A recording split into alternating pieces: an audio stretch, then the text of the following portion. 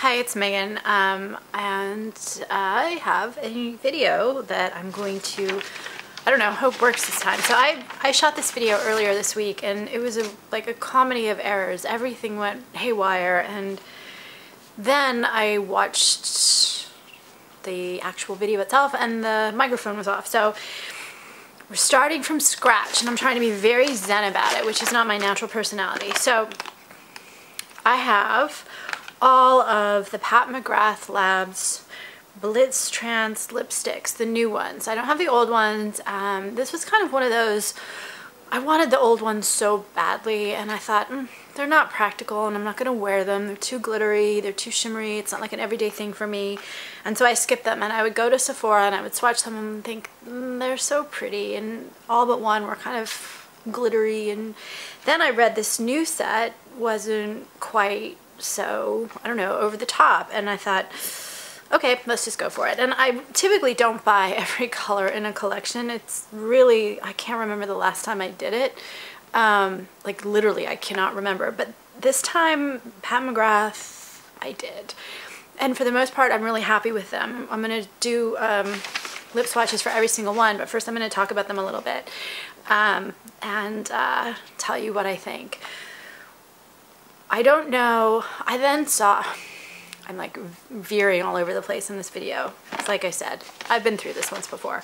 I then saw that Charlotte Tilbury came out with like this brand new beautiful collection of lipsticks that are super practical, like wearable, and I was like, maybe I should have gone that route, but I didn't. I did this. So these are $38 for 0.13 ounce. So lipsticks average 0.11, 0.12, 0.13 is a little generous, so that's good. And Pat McGrath to me has some of the best, most amazing shades and formulas. I had some issues with Pat McGrath when they first launched because I thought the packaging was like not good for the price. Yes, I did turn the microphone on. That would be just like the killer. I thought that the packaging wasn't really worthy of the price point, and then Pat McGrath fixed that.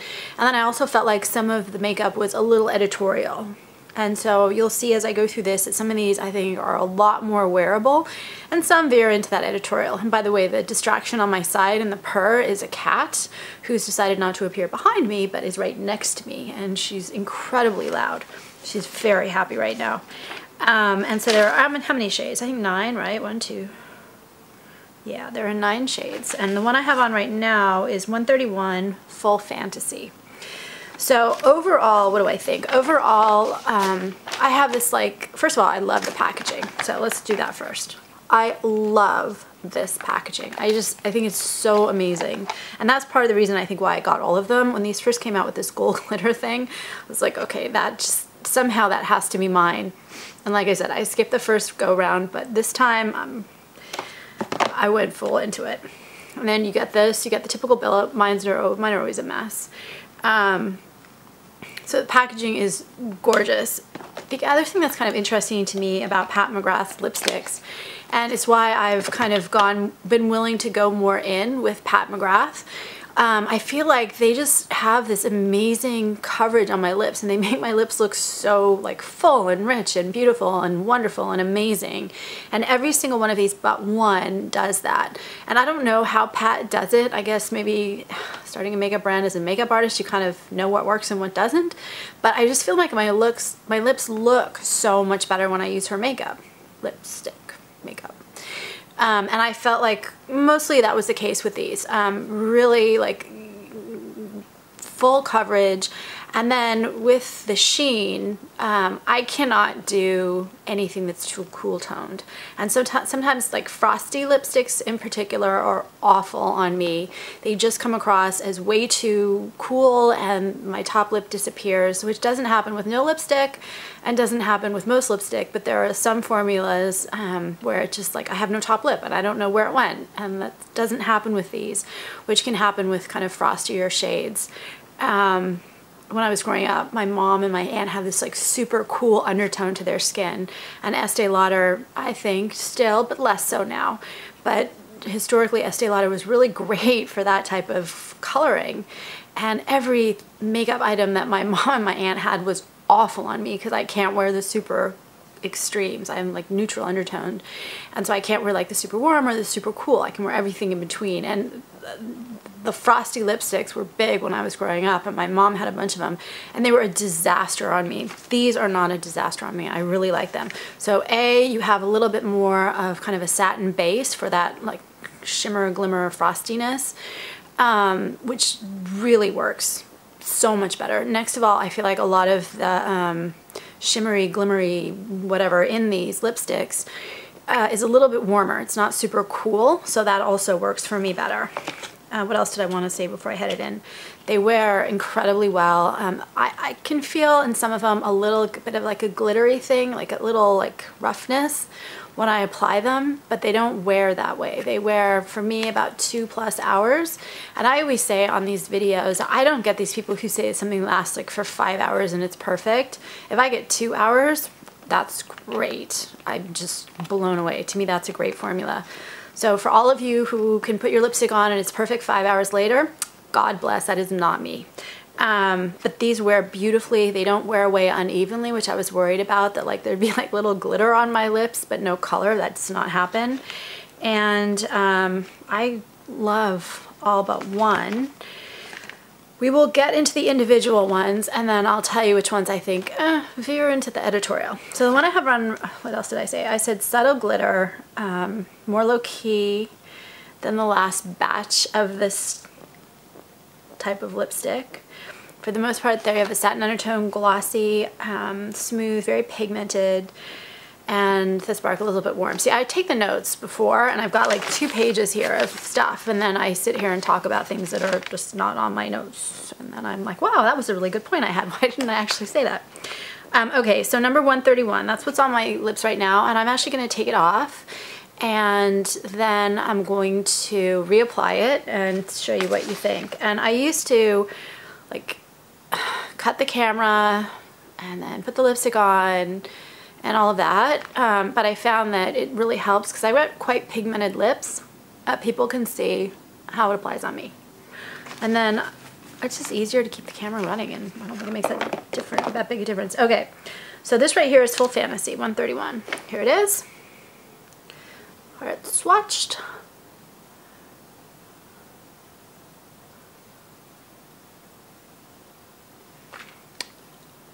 I actually have a mirror, but right now we're just doing this side little camera. Actually, I might stop the camera and zoom it in a little bit. Let me tell you what I think, and then I'm going to stop the camera and zoom it in a little bit so you can see the lipsticks a little bit better. So this, I said, was a pinky peach with gold sheen. This is kind of like an everyday shade for me. It's super easy to wear. What else did I put here? I know I keep looking. It's like a medium pink, and it's slightly warm, and then it has kind of a barely there gold kind of pearl. This one right here is much less kind of shimmery. It's more like a normal lipstick. I didn't really feel that this is not one that has kind of more of that feel of the shimmer and glimmer. This is one a little bit more subtle. So I'm gonna stop the camera, zoom in a little bit more, and then I'm not gonna take this off until after, so just a second. Okay, we're zoomed in a little bit more now. You can see the lip and see how pretty it is. It's just, this is one of my favorites actually. This is like an everyday. It's got a little bit of an extra oomph, but it's not over the top. It's not super shimmery. It's so pretty. So this right here, one of my favorites. The next one is Naked Kiss. I thought this one was tough to wear, more glittery. It's like a peachy gold. This is my least favorite. It's definitely got warmer undertones, and it's kind of a medium pinky peach. But I thought that this one was the only one of the whole bunch that made kind of my top lip disappear. So let's show it. It's a pretty shade. I feel like this shade would be great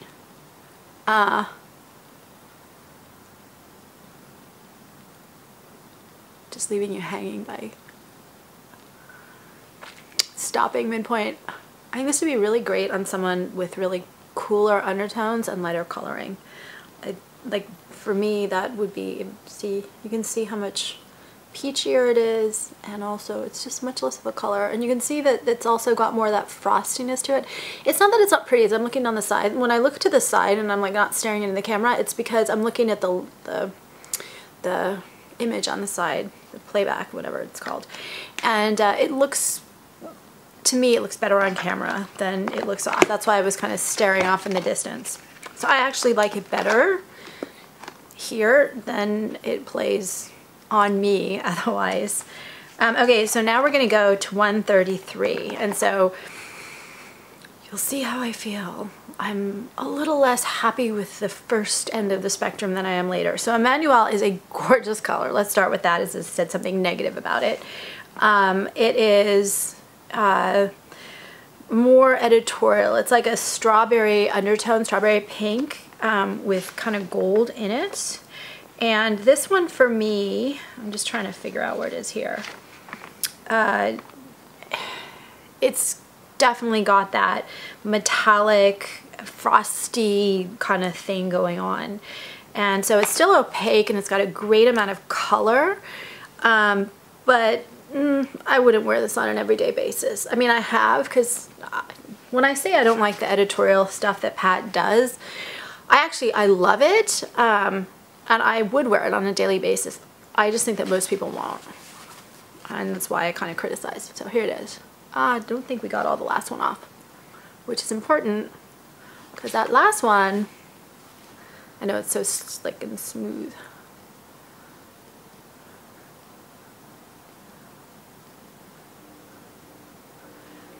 See, it's like a really beautiful strawberry, but then because it's got that gold in it, it has like an almost coral look to it.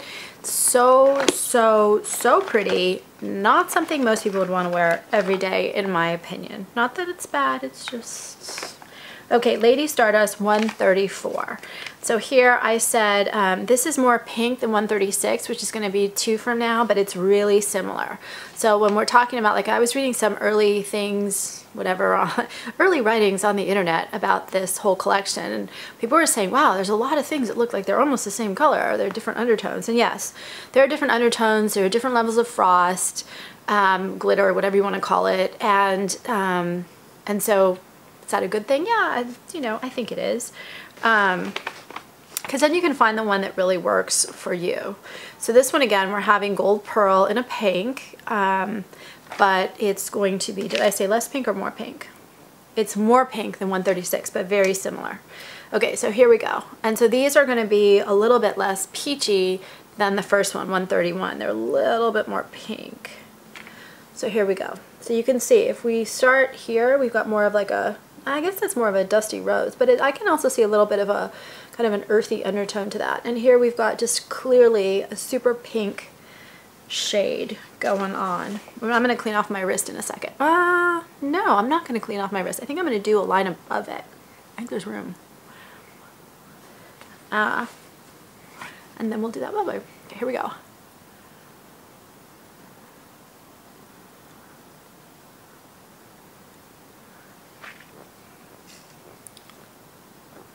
See? Super pink. If this is what you're looking for, if this is kind of, it's not matching my blush at all, oh my gosh, I thought I did a neutral blush, but no, this one clearly shows I did not. Okay, number 135, Skin Flicks. What did I say about this one? I said salmon with gold in it. So this one's going to be not coral, not pink, not peach, but salmon, and we can't open this one, so until we are able to open it. And it's also got a little kind of plum or purplish. This one is more subtle than some of the others, and like all of them, you can see they're all just super creamy. They apply beautifully. It's all even. There's like nothing bad you can say about kind of the basic lipstick itself. So we're gonna actually, let's do it up here. So I did that one, does that work? Yeah, right up there. It's gonna be our second line. Lots of lipstick.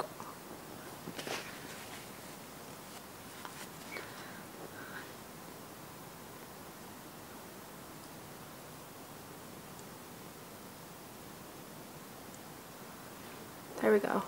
That's so pretty. Oh my gosh, that one's so pretty. I really, when you see my eyes start going to the side, it's because I'm like, wow, that is such a pretty color. This is such a pretty color. I really like this one. 136. This is another one of my favorites. This one I thought is like rose colored, and I love rose colored lipsticks. I was reading someone online saying that like every one of their favorite lipsticks had rose in the title, and I'm kind of almost guilty of that. I really like rose. This one has, again, that gold in it, and it's got a touch of a nude feel. This is a great everyday for me. So did I say the name? 136. Let's see. Skin Sane. And it's a little bit more subtle with that pearl shimmer. I don't know, is it a pearl or is it a shimmer? I think it's both. Kind of a frostiness. So here it is. And again, I'm leaving these all on because as I thought about it, I'm like, well, you want to see kind of, so we're now on that second line. So you can see it's a little bit less dark than the first and a little bit less kind of that nude. We're going to have some problems, aren't we? Anyway, we'll see.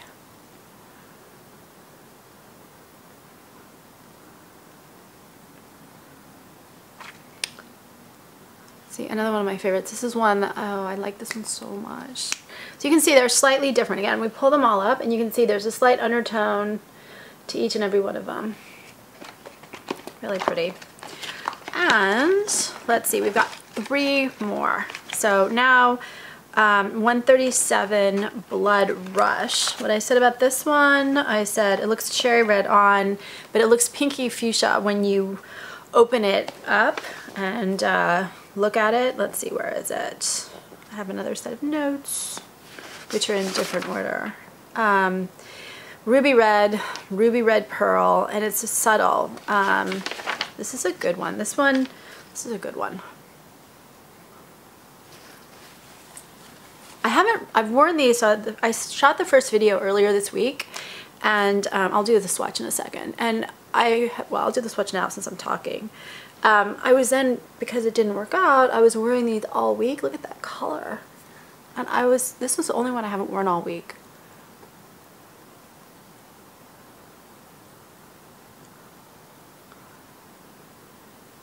God, they're so creamy. I just apply it. It's like this flawless, amazing application. It's just so impressive. So this one is the only one, because I was at work. And again, my eyes are veering off to the side, which tells you I'm looking at it and going, wow, that is so pretty. That is such a pretty, look at how pretty that is. It's such a pretty color. I felt like this one was a little much for work. It's just so like, whoa, wow, that, in a good way, not in a bad way, not like, oh my gosh, that's just too much. It's just so pretty. And I don't know, I'm a tax lawyer, so I just decided it wasn't maybe the best tax lawyer-ish. Okay, we're now at Flesh 3, and I have to read my notes on this one. So this is kind of a brown red. I put something else, plum brown red, more visible sparkles, golden bronze. So this looks to me on like one of those lipsticks that you put in those summer collections where everything's bronzy and sparkly and everything. I want to read my other set of notes on this one. It's got a certain, yeah, it does have a plum, warm undertones, gold and copper pearl, and it's, again, even though these have this pearl and shimmer and whatever else, there's still every single one across the board applies evenly, which can be a problem with kind of glittery, shimmery lipsticks. So we're gonna do the swatch first. There we have it. You can see it's kind of a bronzy, plummy with a slight reddish to it. I don't love this one on me, to be honest. Ooh, slight staining, look at that. So yeah, like I said, this is the only one I haven't worn all week. We definitely saw a little slight staining, and now I've got another, oh, we've got Mo coming to join us. If we didn't have one cat, we now have 2.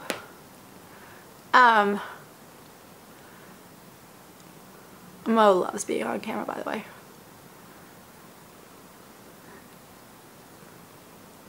So there, again, applies really evenly. I don't love this one on me. I think it's a little harsh. It's a little too metallic. It's a little too browny plum. It's pretty. It's a really pretty shade, and for someone with the right complexion, it's like one on each side right now. I'm feeling stalked, like totally stalked. So it's not that it's not a good color. It's just maybe not of the rest of them, because they're all so pretty. Maybe not my ideal shade. Now we've got the last one. And my foundation is starting to be a mess around my lips. Okay. Sometimes I have a brush with foundation on it in my little kit below me, but not today. All right, so this is one of my favorites. I love this one. So this is 139 Love Train. We're gonna put it on, then we're gonna swatch it, and then we're gonna talk about it. Because I wanna keep this one on longer, because it's so pretty. And